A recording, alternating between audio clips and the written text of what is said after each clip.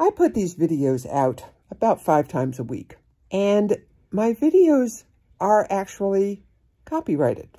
They're not registered, which means that I can't enforce the copyright in them in the United States. But the copyright attaches the minute I affix my thoughts into a tangible medium, and a video is a tangible medium.